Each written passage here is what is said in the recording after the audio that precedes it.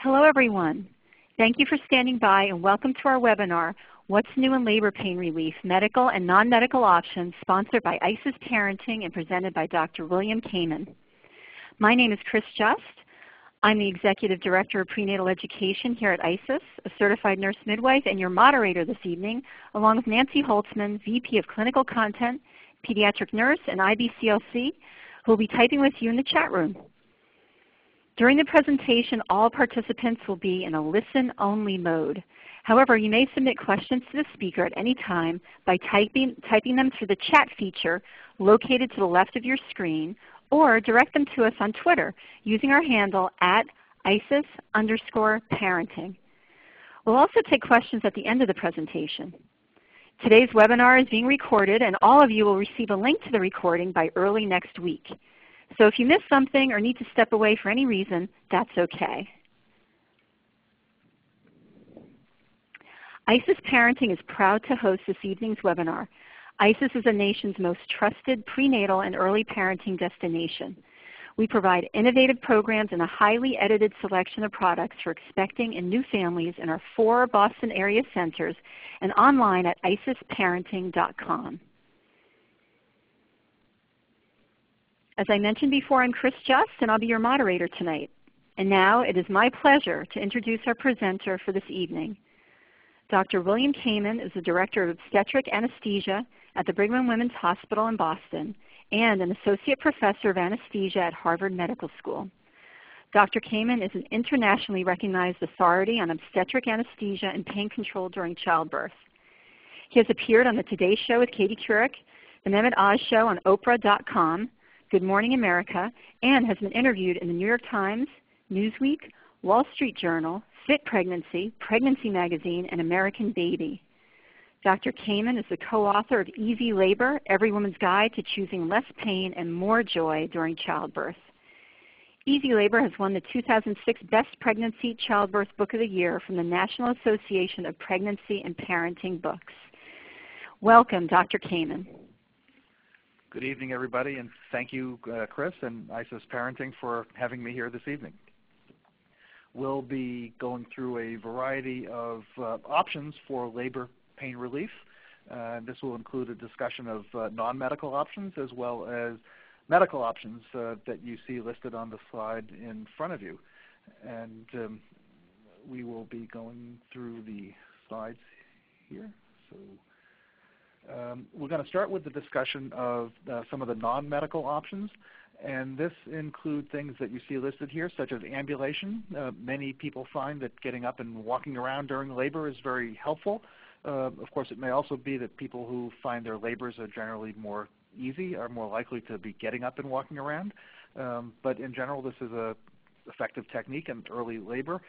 Many of the breathing techniques that have been taught in childbirth classes for decades are actually being phased out, found to be not so effective. The heavy breathing, hyperventilation, you still may see that taught in some breathing classes, but it generally is not as effective as some of the other things that we will discuss, such as what we see listed on the slide here, mind-body therapies or hypnosis, sometimes known as either hypnobirthing or hypnobabies or mind-body therapy. A whole variety of techniques are out there, and this involves some preparation that can be done in your childbirth classes with some focused mental imagery and sort of changing your mind, the way you think about the entire experience. And this, with appropriate preparation, can be very helpful.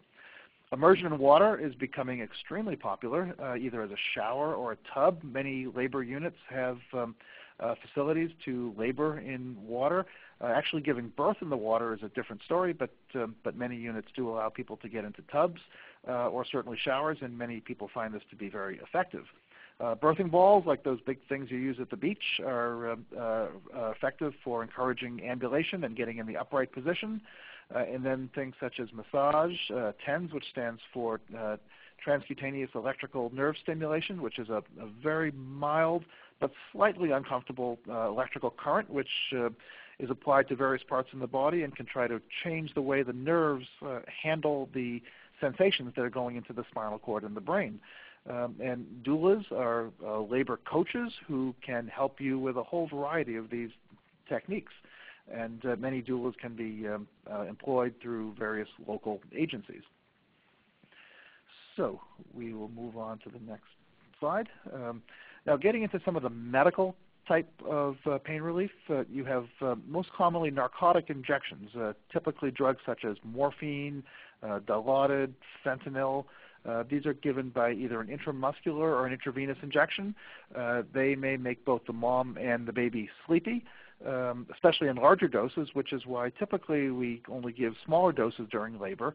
And if people are asking for many additional doses, we will try to switch to something else, because very large doses of narcotics can cause these side effects, which include not only sleepiness but nausea and itching. And large doses given to the baby or given to the mother and then transmitted to the baby can cause some difficulties with feeding and alertness in the baby after birth. Well, nitrous oxide is something which is an interesting medication. It's a gas. You breathe it through either a mask or a little mouthpiece. The interesting thing about this is that it is used extremely commonly in the UK, Canada, Australia, other European countries, but it's almost never used in the United States. There are a few places around the country using it, but I'm only aware of roughly about a half a dozen hospitals in the United States that use nitrous oxide. And this is an interesting thing for me, because it's not really clear why it never became popular in the United States. It doesn't provide the same kind of effective pain relief that you might get from some of the other medical methods that we'll discuss in a few moments, but it does appear to be very safe and with minimal side effects to either mom or the baby. It does cause some degree of drowsiness, but this wears off extremely quickly as the gas is breathed away from the body. There has been some push for some renewed interest in the United States, so over the coming years, you may see more hospitals that are using nitrous oxide. And the UK, it's commonly called gas and air, a very common acronym for nitrous oxide. Well, with regard to some of the other medical techniques, the technique of regional anesthesia is extremely common. This is also known more commonly as the epidural, which has a few varieties, such as the combined spinal epidural and the patient-controlled epidural, and we'll talk about those as well. It's called regional anesthesia because a certain region of your body is anesthetized. You can see in the slide here demonstrating this on a dad that was in one of my childbirth classes here at IsisParenting. So the technique of epidural anesthesia is demonstrated in the next few pictures here, where you see a variety of nerves that come from the uterus, and the nerves go into the spinal column, and then that transmits pain impulses back to the brain. And the epidural is just one of a variety of blocks that are used to try to interrupt these pain pathways. So this is a typical demonstration of the patient position. You can't really see the patient too well in this, but basically the woman will be sitting on the edge of the bed, leaning forward, and the anesthesiologist will be standing in back.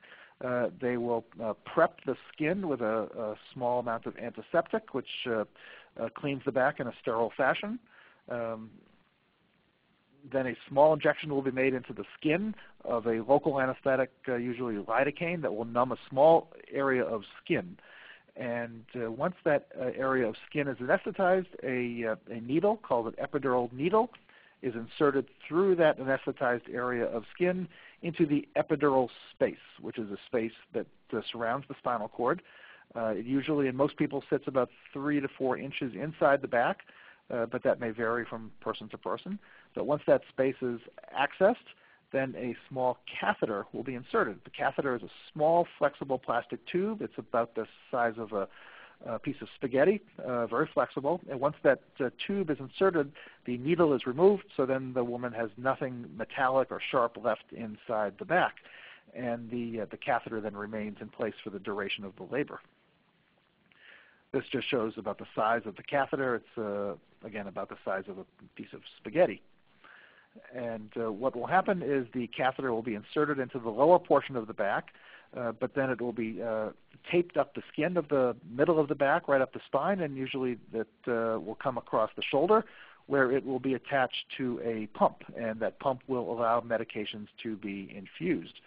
So the medications are, in most of the epidurals used in the United States, The medications are a combination of bupivacaine, which is a local anesthetic similar to lidocaine or in the same class of medications as Novocaine, and fentanyl, which is a narcotic. The combination of these two drugs is standard and typical for most epidurals that are used around the world. And the reason for the combination is that using each of these drugs together allows the dose of each one to be reduced, and that allows for effective pain relief with a reduction in side effects. Now, as I mentioned earlier, a technique of combined spinal epidural is used where a spinal needle, which is a different kind of a needle, goes through the epidural needle, and you can see that a little better on the next slide here, where the spinal needle will be inserted through the epidural needle into the spinal space, which is right over here, and that's this blue column in the middle of the picture here. And a small amount of medication is directly injected into the spinal space, which provides very rapid onset of effective pain relief with a very trivial amount of medication. Once that medication is injected, then the catheter, this little curly thing here, is inserted through the epidural needle into the epidural space, which is this yellow space in the middle here. And then the needle is removed, and the catheter is the only thing remaining in the back. So one of the advantages of the combined spinal epidural is that only a very tiny amount of medication is needed, and the pain relief is almost immediate. Usually after the injection, by the next contraction, the patient will feel very comfortable, and little or no effect on motor block, or in other words, the ability of the muscles to move the legs will not be affected at all. So in most cases, the woman can have full or almost full power to move the legs, to get into different positions, to move around in bed. For example, if they would like to sit up using a birthing bar like you see here in this picture, they should be able to fully support themselves but still have the benefit of the anesthetic. The patient-controlled epidural is something which is commonly used. At my hospital, all of our epidurals are patient-controlled, and this is the growing trend in the United States. What this allows the patient to do is control exactly how much medication they have. And of course, every woman is a little bit different. Some require or desire more medication, and some desire less. So the patient control technique allows the person to directly decide how much medication they are receiving by pressing a button, which is, I think you can see this on the next picture here. So the little button is attached to the epidural pump, and a very small amount of what's called a background infusion. In other words, the medication is delivered through the epidural catheter in a very small amount. And many people find that that is enough to keep them comfortable during labor. However, for patients that want more, they can press the drug when additional medication is desired, and they can deliver some additional medication. Now, many people are concerned that if they can deliver their own medication that they will be able to overdose themselves with it. But that is not the case, because there are safety features built into the pump such that once the patient presses the button, the pump turns off, or something called the lockout interval, and then for a certain period of time they cannot get any more medication. So the safety feature allows a great deal of safety without the possibility of overdosing with this technique. And there you just see the picture again of the patient's hand holding the button, which is attached to the pump, which is at the side of the bed, delivering the medication. So some of the benefits, there have been a lot of studies on this patient-controlled epidural anesthesia, abbreviated PCEA, and much of the research shows that compared to just regular infusions of medications, when patients are able to control themselves, they use less drug overall throughout labor, less effect on the ability to move the legs. Patients tend to be more satisfied, probably because they have some degree of control over how much medication they're receiving. And other benefits include that it's an easy technique, simple technique. It allows the patients to have some degree of control over their own pain relief or some involvement in the entire process. So that's a summary of the regional anesthetic techniques. And the next slide, this shows something which is not directly related to what we just talked about, but as a common question. People often have tattoos on their back. Some may hear that a tattoo on their back will prevent them from getting an epidural, but that's not the case. We see many patients that have very extensive back tattoos, and it is perfectly safe to do epidural anesthesia. So if you have some ink on your back, that's not a problem. You should still be able to receive a regional anesthetic. So moving on, this is, as was mentioned before, my book, Easy Labor, Every Woman's Guide to Choosing Less Pain and More Joy During Childbirth, which covers a lot of these techniques as well as much more. And Chris will have a few more words to say here. Thank you. Thank you so much, Dr. Camann. That was excellent information. I see there were a couple of questions that came up while you were speaking. I know we had some that were submitted before the actual presentation. But one question was, someone asked if you were considering trialing nitrous oxide at your hospital. We have considered that, and it may happen at some point. It's probably not going to be in the near future, in other words, not the next couple of weeks or months. There's certain types of equipment that needs to be obtained before we can use this gas to make sure it's done safely. But we are considering using this, and all I'd say with regard to that is please stay tuned, because we are very interested in providing all of the options that are available in other countries, and certainly the safety record of nitrous oxide is tremendous. So we do hope at some time in the next year or so to be trialing this at my hospital. Another question is it beneficial to still have a doula even if you have an epidural? Well, this is a very good question. One of the things that I like to emphasize is that many of the different techniques that we talk about, both medical and non-medical, are compatible with each other. So it's not like you have to pick one to the exclusion of the other. So with regard to this question, for example, having a doula is certainly compatible with having an epidural. In fact, I have a term that I use for that called the epidoula, where you can have the benefit of both. And certainly patients that have epidurals are still in need of emotional support, encouragement, reassurance, education, and this can be provided very effectively by a doula. So it's a very compatible combination, and that's a good question. Thank you. We have a couple of questions here about the frequency of spinal headaches. You know, is there any risk involved, and why do some moms suffer and others do not? So the frequency of spinal headaches, with regard to the number, is about 1%. It happens about 1% after spinal, and it can happen after epidural anesthesia as well. So roughly about 1%. So it's not common, but it's not uncommon either. In some cases, it may be related to the size of the needle. So the spinal needle is generally smaller than the epidural needle, which causes less leak of the cerebrospinal fluid, and it's really the leak of the spinal fluid which causes the headache. So the smaller the needle, the less likely you are to have the headache. And all the needles that we use for spinal anesthesia are very, very small these days. And the epidural needle, although that's bigger, actually does not go into the spinal membrane, at least not intentionally. But in roughly about 1% of cases, that epidural needle can go through the spinal membrane. And then in that case, the patient may be more likely to get a spinal headache because it's a larger needle. It's generally not dangerous in the sense that causing chronic problems, but it can be a relatively severe headache that may last for a couple of days, although there are very effective treatments for this. Another question is, if I had a spinal headache with my first birth, am I more likely to have it with my second? Well, that's an interesting question, and the answer is not really clear.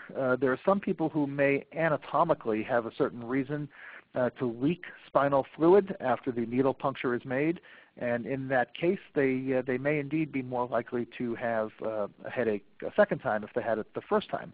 On the other hand, if the headache was as a result of the epidural needle going through the spinal membrane, or something that we call a wet tap, then that may be related to something with regard to the position the patient was in at the time the first epidural was placed, and that may not necessarily be at a greater likelihood of recurring with a second delivery. So if I have an epidural headache or a spinal headache, how is that treated? So usually the first type of treatment is just giving some pain-relieving medications, various medications like Motrin, naproxen, things like that, aspirin, Tylenol. Bed rest seems to help. The typical symptom of a spinal headache is that it gets worse when you stand up.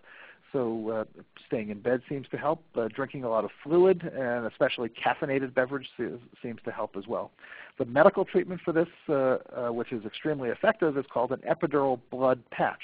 And what that involves is another procedure where a needle is put back into the epidural space. Some blood is taken out of the patient's arm, injected into the epidural space, and what this blood will do is clot and seal the hole where the spinal fluid is leaking. It's a very effective technique, works almost 100% of the time, but it is a bit invasive in that it does involve a needle puncture both in the back and the arm to obtain the blood. What if I have scoliosis? Will there be an issue with me getting an epidural? Okay, also a very good question because scoliosis is very common. Scoliosis is a small curvature of the back, and in almost all cases we can still effectively administer the epidural anesthetic. This may involve some slight changes in the angle that the anesthesiologist places the needle, but again, in almost all cases we can effectively provide epidural anesthesia to patients with scoliosis.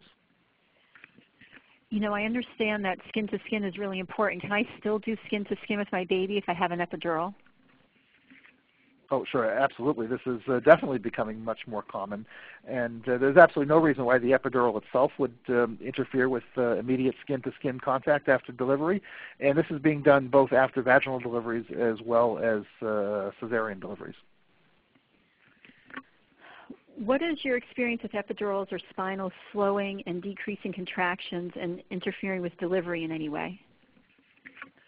Well, this is a very controversial question. We could probably spend the entire hour just talking about this. It's related to a lot of concerns about the effect of epidural anesthesia on the labor progress and the outcome of labor. But I'll try to summarize what the research has shown, which is that the epidural anesthetic tends to slow the labor to a slight degree. By slight degree, what most of the research studies have shown is that women who have epidurals, on average, their labors are about an hour longer than labors without epidural. But remember, to have an average, you have to have many patients on either side of the average. So in some patients, the epidural will actually slow the labor to a great degree, but in other cases, the epidural will be administered and the labor will then dramatically speed up, and the patient may be ready to deliver very soon after the administration of the epidural. So there's a wide variation in the length of labor, but when you put everything together on average, it's about 1 hour longer. With regard to the risk of cesarean delivery, this, although used to be quite a concern, now the research has pretty convincingly showed that epidural anesthesia does not affect the incidence of cesarean delivery. But another type of what we call operative delivery is either forceps or vacuum deliveries. These are techniques which are used to assist vaginal deliveries. And most of the research shows that the epidural may increase the incidence of the need for what's called an instrumental vaginal delivery. But this is very variable depending on the preference of the particular obstetrician. Many obstetrical practices are extremely different with regard to their preference for use of forceps and vacuums. I've heard about walking epidurals. Are those, what does that mean? Well, walking epidural is a little bit of a misnomer in that most hospitals don't allow patients to actually get up and walk around with the epidural. However, most of the modern day epidural anesthetics are using very low doses of medications such that the ability to move the legs is not affected. So even though most hospitals don't allow you to get up and actually walk around, you could, or at the very least, even though you're staying in bed, you are able to move from side to side, to sit up, and have some control over the ability to move the lower part of the body, which has some benefits. Some of those benefits include that as you get to the second stage, or what's called the pushing stage of labor, you can more effectively be involved in the pushing out of the baby, as well as not having the legs being so numb allows for more of an emotional involvement with the labor process compared to epidurals that were done several decades ago, where there really was almost no sensation at all in the lower part of the body. Today you really can sort of feel what's going on but yet be comfortable. And a doula is asking that she wants her client to change positions when she has an epidural. Is there ever any contraindications to moving? We know that from what you said they can't move outside of the bed, but what about inside the bed? Any contraindications? Well, no direct contraindications to moving within the bed, but a couple of comments is as a doula, I certainly encourage this type of involvement with the labor, but also involve the labor nurse as well. They can help with positioning, and in some cases, some labors have babies that are a little bit happier on one side than the other. We typically monitor the baby's heart rate, and just in some cases, based on the way, for example, the umbilical cord is lying in relation to the baby may be happier on one side than the other, and the labor nurse is usually quite aware of this. So that's why it's important for the doula to be involved with the nurse in assessing the fetal heart rate before changing position. And we have another question. How long does the pain relief from an epidural last? Well, this is also a good question. It will last throughout the labor because the medication is infused through the catheter. Once the delivery has occurred, then we turn off the infusion, and generally within 2 to 4 hours, the effect of the anesthetic has worn off. However, if you have a cesarean delivery, there's a long-acting type of pain relief. It's a kind of morphine preparation known as Duramorph. And this is added in as part of the epidural or the spinal if you have a spinal anesthetic. And this is a very long-acting pain reliever which usually keeps people comfortable after cesarean delivery for roughly 18 to 24 hours. Another question here is, have you had any experience with sterile water papules? So sterile water papules are small injections of water at the lower portion of the back, and there is some evidence that this may provide some degree of pain relief during labor. The suggestion has been made that the pain relief may be better in what are called back labors, or where the baby is facing the wrong way, so-called posterior baby, putting more pressure on the spine.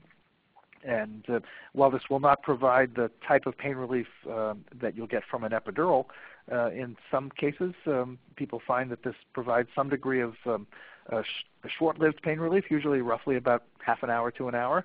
And we're certainly using it on occasion in my hospital, and I know others that are using it as well. So it's just something else that you may want to ask about with regard to your particular provider.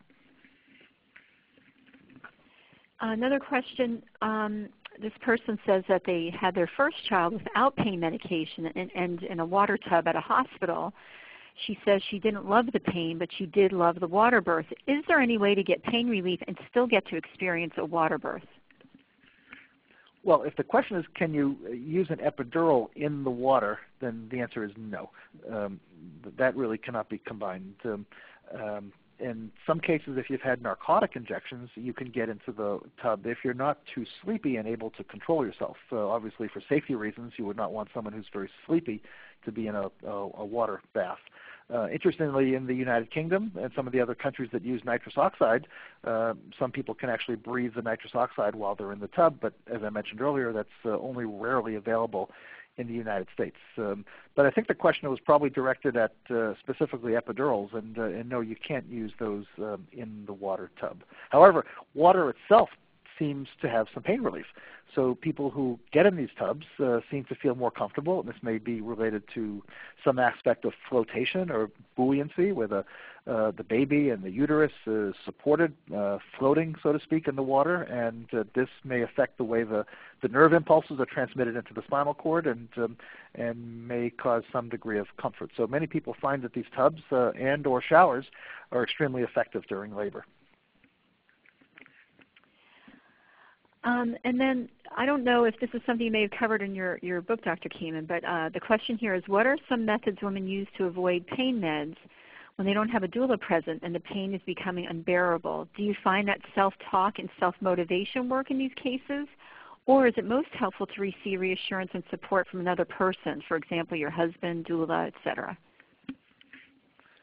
Well, there's a variety of techniques that were just mentioned, but yes, support from another person is extremely effective. In the absence of a doula, the labor nurse is generally very supportive. Interestingly, most husbands seem to be not very supportive, and I don't mean emotionally. It's just that they're not birth professionals. So while they certainly may have good intentions, many times the labor nurse is one who is an experienced maternity nurse and can help the patient with specific aspects of reassurance and focusing, mental imagery related to some of the mind-body techniques that we talked about earlier. Are women who have epidurals more likely to have tears? It's not really clear about that. For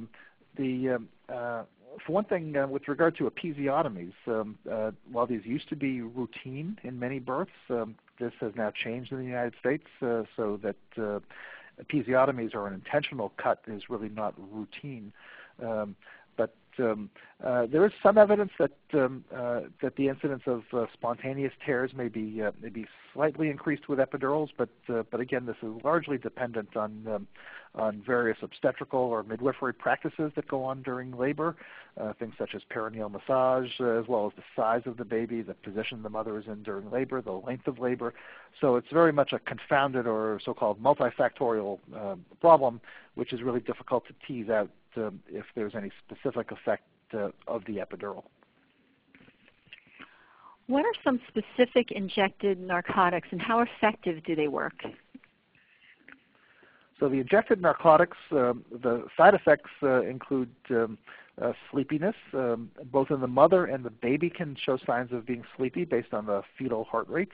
The mother can also feel some degree of nausea, common side effect from narcotics. Another common side effect is itching. And many people think that if they take a medication and they itch from it, that they're allergic to it. But that's actually not the case with narcotics. Itching is just a common side effect of narcotics, and it's not an allergic reaction. But it does occur roughly 25 to 50% of the time. And it's usually mild, but in more severe cases, which is not very common, but if it is more severe, the itching can be treated with certain types of antidotes to the itching.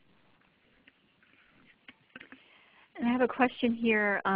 It says, I'm looking for a method to combine with hypnobabies for my second child. Would like something else to be able to call on during the pushing phase this next time. Any recommendations?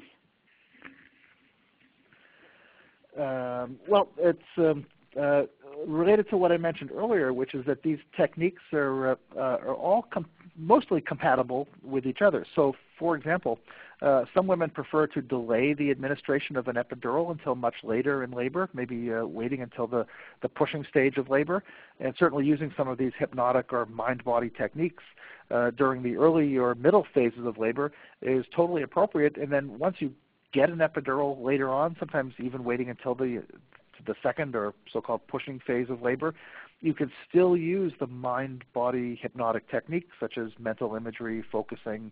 Other things include turning the lights down in the room, having some nice music playing in the background, setting the environment to make it more like a homey environment. And these things can certainly be effectively used with an epidural anesthetic. If I have an epidural and suddenly need an emergency C-section, how is the anesthesia adjusted? So what happens in that situation is that a different type of local anesthetic, which is stronger than the type of anesthetic that's used for labor, is injected into the epidural, and that causes a stronger degree of pain relief such that the surgical procedure of the cesarean section can be performed. And this is it's a very safe technique. These medications are all very safe. As was mentioned earlier, this is a regional anesthetic, which means that just a certain region of your body is anesthetized. Although with a cesarean section, the region is more extensive than with just labor. So to be more specific, usually with labor, the epidural will make you numb from roughly about the belly button on downwards, whereas with a cesarean delivery, the anesthetic will be extended such that roughly around the middle of the chest or the level of the breasts, and everything down below that will be anesthetized. But yes, this can very effectively be done with a labor epidural converted into a cesarean epidural if that becomes necessary. Why are water births so rare? Why are they not practiced in more hospitals? Is it a safety reason? Well, there are some concerns about safety of actually delivering in the water. I assume the question is just about delivering in the water as opposed to laboring in water. But there is some concern about safety of this, although I can't really speak to the specifics of that right now because it is a bit of a controversial topic. Nonetheless, there are some hospitals that do allow this. It seems to be more commonly allowed in birthing center type settings or out of hospital births. But another limitation is that not all hospitals have the type of tubs that are large enough to allow the actual birth. So, for example, you could get in a tub to just sort of float or relax, but it may not have the facilities available to actually allow the interventions or another person to be involved with birthing the baby. Okay, I think that I believe that that's it for the questions.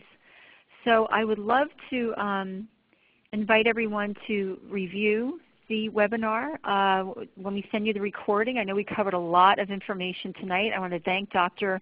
William Camann for joining us tonight, and thank you all for asking such excellent questions. And I want to remind everyone that our next webinar is February 11th at 3 p.m. with Dr. Sen, entitled Nutrition, Weight, and Pregnancy Research Updates. Be sure to join us then. And in the meantime, have a great night, and thank you once again, Dr. Camann.